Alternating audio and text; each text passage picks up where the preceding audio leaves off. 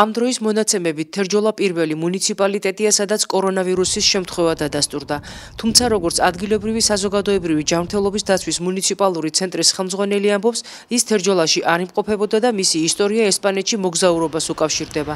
ცენტრს განსაკუთრებული მეთვალყურეობის ქვეშ ყავს ის პირები, რომლებიც თვითიზოლაციაში იმყოფებიან.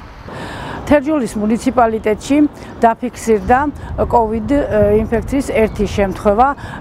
მოგახსენებთ, რომ ეს არ იყო თერჯოლის მკვიდრი, პაციენტს ჰქონდა ესპანეთში მოგზაურობის ისტორია და ამჟამად გადაყვანილია და მკურნალობს საჩხერის სამედიცინო ცენტრში.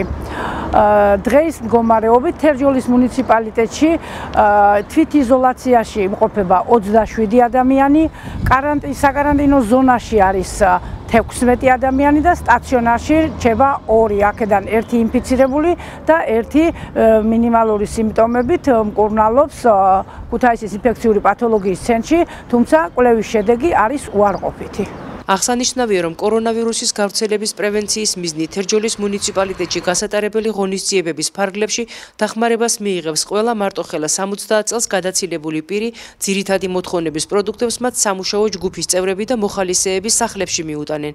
თერჯოლის მერი ასევე იმასაც ამბობს, რომ განსაკუთრებული მონიტორინგია პროდუქტების ფასებზე დაწესებული, ხელოვნურად გაძვირების ყველა ფაქტი გამოვლენილი იქნება და მასზე სათანადო რეაგირებასაც მოახდენენ.